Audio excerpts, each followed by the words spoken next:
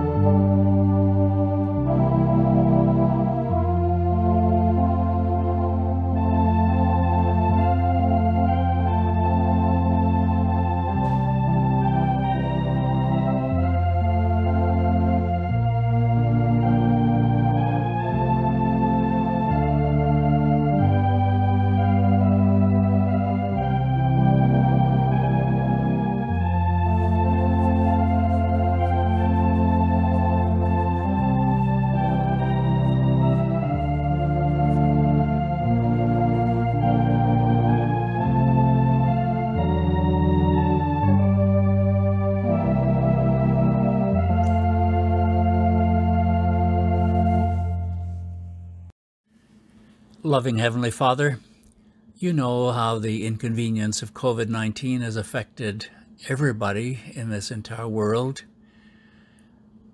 And yet we know at the same time that you are sovereign and you're the Lord of glory. And so we would ask ourselves today, under the searchlight of your Holy Spirit, whether in fact you wish to use this time to develop in each one of us fruit of the Holy Spirit. As Galatians 5 reminds us that that fruit is made up of love, joy, and peace, of patience, kindness, and goodness, of faithfulness, gentleness, and self-control. And perhaps you wish to develop in any one of us more love for humanity, more love for the people who share life with us, more love for the people on our street, more joy in our daily lives, more evidence of peace, more patience in the difficulties of everyday life, that you want us to be kinder and better people, more faithful and gentle, and exercising personal self-control. We pray that these may develop in our lives to the honor and glory of the great Almighty Lord God. That which is forged in the furnace is always harder and stronger and more durable. And if these are developed in us in the furnace of COVID-19, surely they will be permanently developed in our lives under your guidance. Help us and lead us forward, we ask in Jesus' name. Amen. And now, just before our scripture reading, let us ask God's blessing on this word. Our Heavenly Father, how we thank you that you have provided us with your word. It's there waiting for us to discover and to open our own hearts and minds to the best of our ability, and then to invite you to please speak to us. We ask that you would open our hearts and minds in ways that we're not able to, that we may understand the wonderful and beautiful stream of everlasting life that you have placed before us, resourced in your word, provided through your Son, and available to us in the inspiration of your Holy Spirit. In Jesus' name, amen. Matthew chapter 2. Now after Jesus was born in Bethlehem of Judea in the days of Herod the king, behold, wise men from the east came to Jerusalem, saying, Where is he who has been born King of the Jews? For we saw his star when it rose, and have come to worship him. When Herod the king heard this, he was troubled, and all Jerusalem with him. And assembling all the chief priests and scribes of the people, he inquired of them where the Christ was to be born. They told him, In Bethlehem of Judea, for so it is written by the prophet. And you, O Bethlehem, in the land of Judah, are by no means least among the rulers of Judah, for from you shall come a ruler who will shepherd my people Israel. Then Herod summoned the wise men secretly, and ascertained from them what time the star had appeared. And he sent them to Bethlehem, saying, Go and search diligently for the child, and when you have found him, bring me word, that I too may come and worship him. After listening to the king, they went on their way. And behold, the star that they had seen when it rose went before them until it came to rest over the place where the child was. When they saw the star, they rejoiced exceedingly with great joy. And going into the house, they saw the child with Mary his mother, and they fell down and worshipped him. And then opening their treasures, they offered him gifts, gold and frankincense and myrrh.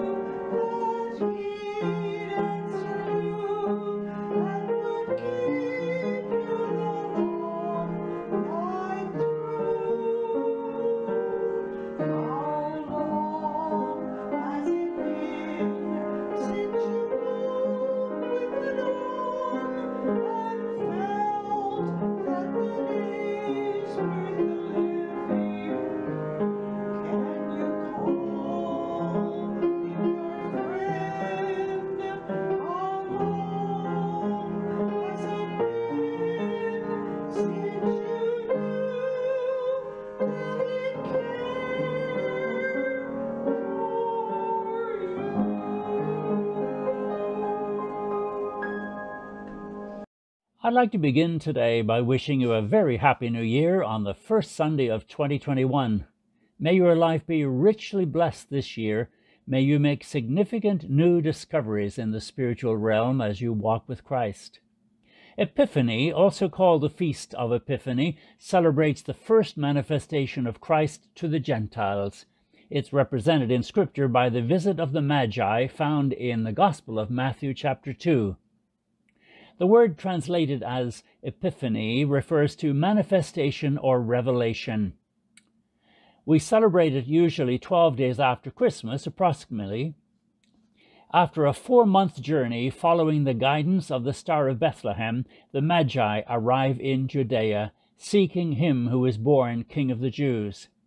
We believe that the Magi were Oriental philosophers who served in the courts of kings and emperors, advising them on various subjects. They studied the night sky for anything unusual, including the appearance of stars that had not been seen before, and they interpreted their presence and importance for the king and country. Magi comes from the Greek word magos, which in turn is from the Old Persian word magupati. Magupati was the title given to priests in a section of the ancient Persian religions such as Zoroastrianism. They were held in high esteem, and many of them may have been quite wealthy, sometimes known as astronomers or astrologers. In the book of Daniel in our Old Testament, the kings of Babylonia all had their own wise men as advisors, variously described as magicians, enchanters, Chaldeans, sorcerers, diviners, soothsayers. Daniel was given divine wisdom above all of them by the Lord God, and was greatly favored by more than one of their kings. He was highly respected in their culture as a wise man among his generation, and his influence lived on for years to come. The prophecies given to Daniel, recorded in Daniel chapter 7, point to the sure coming of the promised Messiah, and it's referred to by Christ and his apostles directly or indirectly. And to quote from the homiletical commentary, perhaps more than any other portion of the Old Testament of similar extent, are they quoted by Christ and the apostles. The book of Daniel was greatly respected and cherished among Jewish scholars, and its promises of the coming Messiah of God were held close to heart. It's hardly a surprise, then, that the lamp of hope continued to shed light among the people of the world during those dark days and years yet to come, and that their hope and their confidence spread beyond the surrounding Gentiles. Various writers refer to a general expectation, both among Jews and Gentiles at that time, that some great and influential king would arise, whose influence would reach far and wide. Briefly, as examples of that general expectation, around that time and following, we refer to Roman historians Tacitus and Suetonius. So I want to refer then to these two Roman historians, both of whom referred to Magi. Tacitus lived from 56 AD to 120 AD, and in the Encyclopedia Britannica he is described as probably the greatest historian and one of the greatest prose stylists who ever wrote in the Latin language. From 97 AD, he was a proconsul in the Roman government, and from 112 to 113, he was a proconsul of Asia. Secondly, Suetonius was a close friend of the Roman senator Pliny the Younger. He came into favor with Emperor Trajan, who ruled from 98 to 117 AD, and Emperor Hadrian, who ruled from 117 up to 138 AD. Suetonius is mainly remembered for his writing called The Life of 12 Caesars.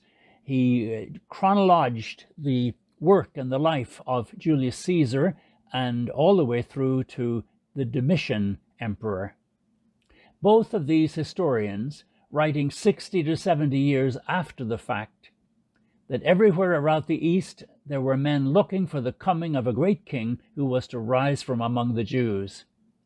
This may have reflected the predictions of Daniel 7, If Christ had come in wealth and power and pomp and ceremony, it's likely that a waiting world would have welcomed him, according to the expectation described here by Tacitus and Suetonius. Coming to a peasant couple from Nazareth and being born in such humble circumstances and then placed in a manger, he did not match their expectations of grandeur.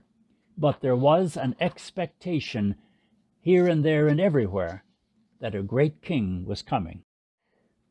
Perhaps we can say that the arrival of the Magi from the East was not out of character in the period of history described by Matthew chapter 2. It's quite natural for us to wonder how many Magi traveled from the East to do obeisance to the child who had been born King of the Jews. All we know for sure is what Matthew tells us, and he does not say how many there were. Now, because they presented 3 gifts, it's sometimes assumed that there were just 3 of them. In this regard, Western tradition sets the number at 3, but Eastern tradition sets the number at 12. As early as the 3rd century, the Magi were considered to have been kings, and around the 8th century they were known by individual names: Bithsaria, Melchior, Gathaspa. Their names appear in the chronicle known as Exurta Latina Barbari. So after a 4-month journey from the east, we can be absolutely certain that a number of Magi would never travel alone in a small number. Important people of influence and power and wealth would have camels to ride on and others to carry supplies of food and other necessities.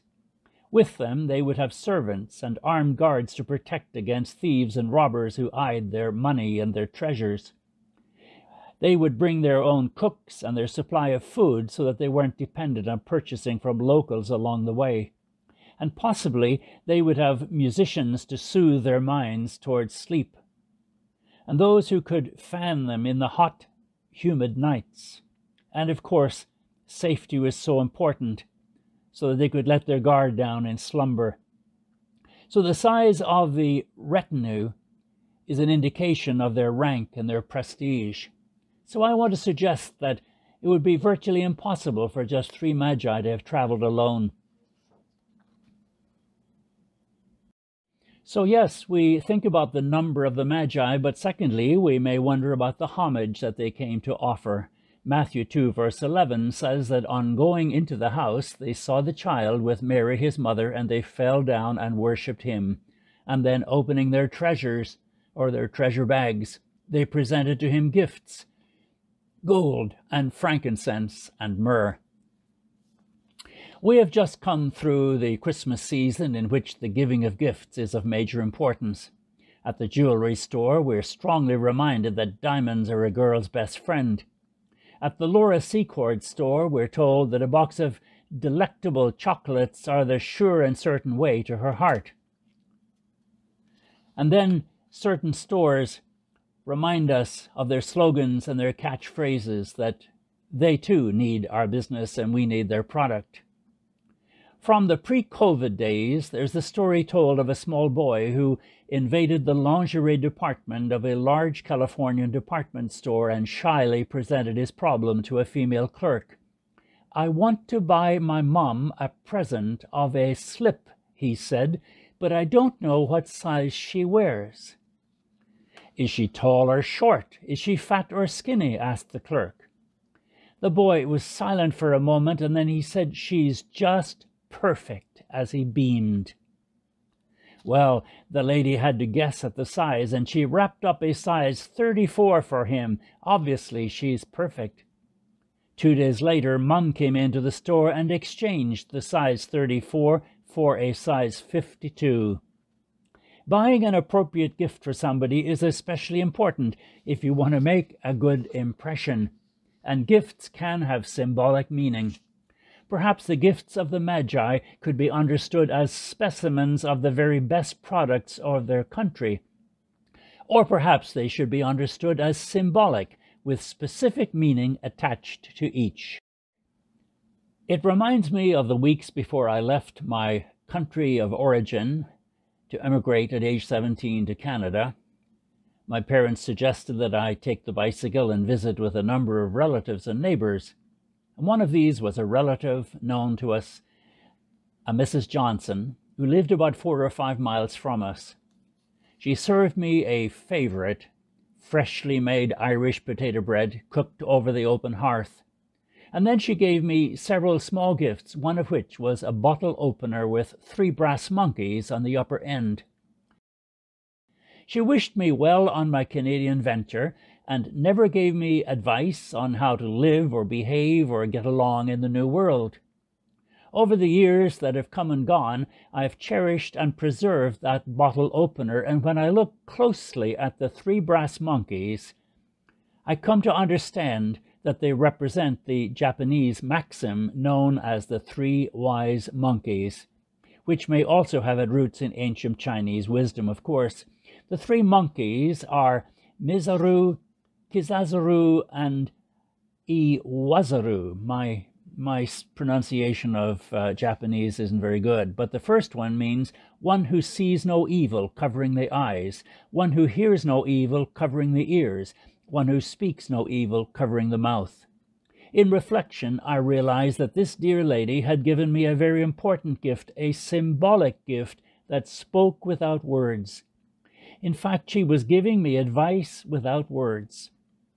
Ever since, it has reminded me of the importance of what we look at and what we listen to and what we speak. Those 3 monkeys. Yes, gifts can have strong symbolic significance. So when the Magi selected specific gifts to present to the baby Jesus, the King, they needed to choose. Matthew's Gospel tells us then about the 3 gifts, the gold, the frankincense, and the myrrh. And I'd like to look at each of them specifically.